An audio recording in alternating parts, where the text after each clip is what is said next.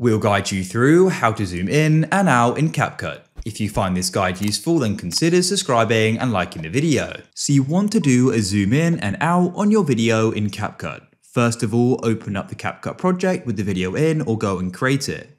Now, there are two different types of zooms we can do, a fixed zoom or a moving zoom.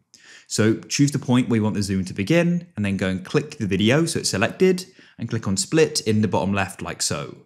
Then all you want to do is choose where you want the zoom to go and end and click on split again in the bottom left.